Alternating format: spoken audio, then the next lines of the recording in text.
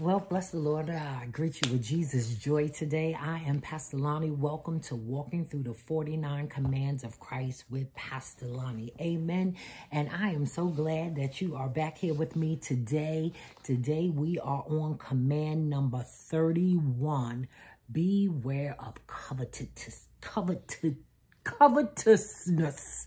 Amen. Try to say that fast 5 times. And our scripture will come from Luke 15. And Jesus said to them, take care and be on your guard against all covetousness. For one's life does not consist in the abundance of his possessions. Amen. Covetousness, amen, is a greedy desire to have more. Amen. It's an inordinately or wrongly desire for wealth or possessions.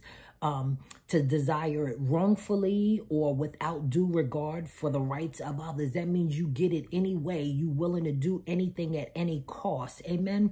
And so, it is also, a strong desire to have something that belongs to something else. And covetousness is not, it doesn't show a grateful spirit to God. In fact, it's actually an insult to God.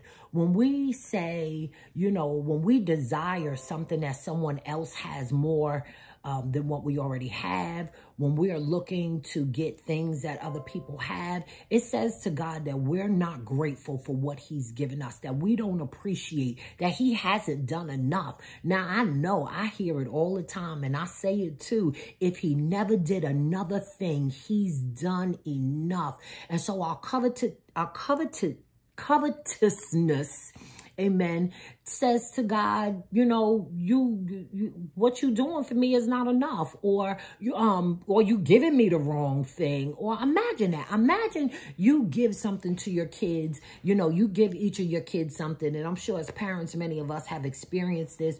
You give each of your kids something, and the kid looks over and says, but I want that one. What do you mean? You're not grateful for what I just gave you? For what? That's what covetousness says to God. It says that we're not grateful for the blessings that he's already given us and the things that he's already done. We have to trust that what God has for you is for you. What he has for me is for me. I don't want anything that anybody else has. And let me tell you something. Please know, I have to say this in going through these commands, because many times we get caught up. You are not responsible for your first thought.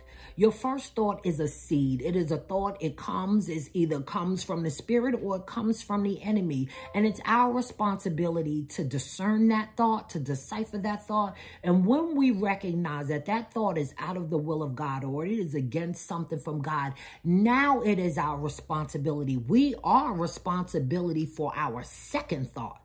Amen. For that follow-up thought and what we follow through to do. So that first thought is a seed. Thoughts come. They come to you. You cannot stop them, but you have control over the choice that you make behind it. You have control over the next thought that you allow to take root following that. Amen. So we have to make sure that, because we'll see something and we'll say it's not, oh, I want that, or, things of that nature. We just have to make sure that we, when we do that, we shouldn't be doing it. But if we do, I find myself there many times that I do something that is against the word of God, or subconsciously, I'm not thinking about it. And then when I realize what it is, now we do what 2 Corinthians tell us. It says, take every thought into captivity and cast down that imagination. Amen. And you use the word of God to do that. So you just don't throw the imagination like, get out of here, I'm done with you. No, you find a word in the word of God that stands up against that contrary thought, so that it can be brought down. It could be shut down. Amen. And so the Bible tells us in 1 Thessalonians 5, verses 16 through 18, to rejoice always, pray without ceasing, and in everything give thanks. For this is the will of God concerning you in Jesus Christ. Amen. God wants us to be joyful. He wants us to give thanks for everything that we know that we appreciate what he's doing for us and what he's given us. Philippians 4 verses 11 through 12. We went through this the other day. Paul says it, not that I speak out of need or out of want, but I've learned to be content in whatever state that I'm in, whatever circumstance I have. I know how to get along with a little bit, and I know how to live in prosperity. I know in every situation, I've learned the secret to being filled and going hungry. Amen. Both having abundance and both suffering need. I can do all things through Christ who strengthens me. What's the secret? The secret is that we're hidden in him, that we are grateful at all times for everything that he's done for us. If we remain with a grateful heart for the things that God has already done, amen, we wouldn't covet anything else, because we would know that his great mercy, his great grace, his great love, his patience is all with us. Amen. And things will come in their time. To everything, there's a season. And so maybe because somebody else got something you were both looking for at the same time, and maybe they got theirs first. If they got theirs first, that's fine. Know that yours is going to come in its due time. I always say to God, I want what you want for me. Never mind what I want.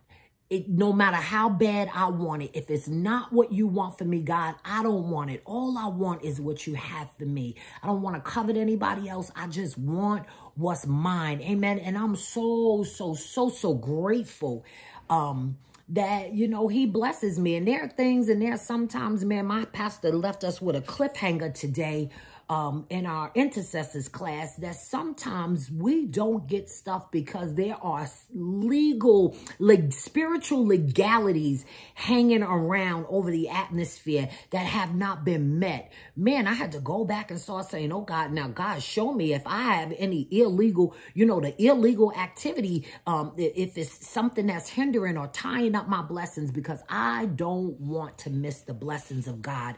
Amen. And I don't want nobody else's blessing. I just want mine. Psalm 84 verse 11 says, for the Lord God is a sun and a shield. The Lord gives grace and glory. He withholds no good thing from those who walk in integrity. You know who those that are walking in integrity? Those of you who are listening and following through and trying your best, amen, to walk out these 49 commands of Jesus Christ. That is integrity. Amen. And so he will withhold no good thing from you. Continue to seek his face, not just his hand. Seek his face, seek his heart. Amen. And his hand will come. So we won't have to want anything that anybody else has. And then the last scripture that I'm going to leave you with, one of my absolute favorites, is Psalm 37 verse 4. Delight yourself in the Lord, and he will give you the desires of your heart. Listen. You want to have what God has for you? Do you want blessings that no man can take away from you? Delight yourself in the Lord. Walk in his commands. Find the things of God that bring you joy and that brings you pleasure as you walk in your purpose and fulfill your assignment. And he will give you the desires of your heart. Why? Because you are desiring what he desires for you. Amen. And what he desires for you is the best of the best. Amen. And so, he's on that Tesla Dome Perignon, even bigger than that. Listen, I don't know much about all of that stuff, because I'm trying to live real simply. You know what I'm saying? And but think of those elaborate and expensive, and that's what our God is. And those are the things, those are the blessings on that level that he wants to give his kingdom. It gives God no glory for his people to be lacking or to look pitiful or, be down and out. Amen. So don't covet what anybody else has. What God has is for you. And in its due time, it will be yours. Just line yourself up in the word and the will of God, and the blessings will come to pass. I'm so glad to share these commands with you, and I promise you guys, I'm having such a great time doing them, and God is really blessing me. So do what we do. one of you tag 49 people, 49 of you tag one person, or shoot, why not everybody just hit the share button? Amen. And we can get these commands out, and we can all begin to walk in the joy and in the commands and in the love of God that will make the kingdom of God explode. Amen. And people will be desiring to get in. They will be dying to get in, literally dying to self. Amen. To live in the spirit. And so I thank you so much for taking the time to listen and to keep up. I pray that you guys are being blessed by them. And check out my YouTube page, Pastor Lonnie, and go on and subscribe, and check out my website, faithitllc.com, and check out my blog, and of course my book, The Possibilities of God, 21 Days of Faith Devotional. And it's all about faith. Every page is about faith. You get a scripture, you get an encouraging word, you get a declaration for the day, and a prayer to pray, amen, over 21 days to build your faith and your trust in God. And so I pray that I am fulfilling my assignment to the Lord. I love you guys, and I just want to pray with you before we get off. Father, in the name of Jesus, we thank you and we bless you, oh God. We pray for every ear that has heard, oh God, and every heart that has received. Lord, I pray right now in the name of Jesus that there's anyone out there who does not know you and the pardoning of your sins, but say, I want to know this God that she keeps talking about. Lord, I pray that you would captivate their hearts, Father, in the name of Jesus, and save their souls. Lord, I ask that as we go about our day today, that you would keep protecting angels around us, oh God, to keep us safe from all hurt, harm, and danger. Protect our families, our children, oh God, as we prepare to go out on the job. Go before us and set the atmosphere, oh God. Hallelujah, that makes serving you easy, Lord. Give us patience and love and joy with those that we encounter, no matter what they're dealing with, oh God. Let your love and your light shine through, so that you might get the glory. I thank you and I bless you in Jesus' name. Amen. Have an amazing day. And remember, when it looks like everything else is failing, grab a hold on to your faith and keep on faith in it. Be blessed.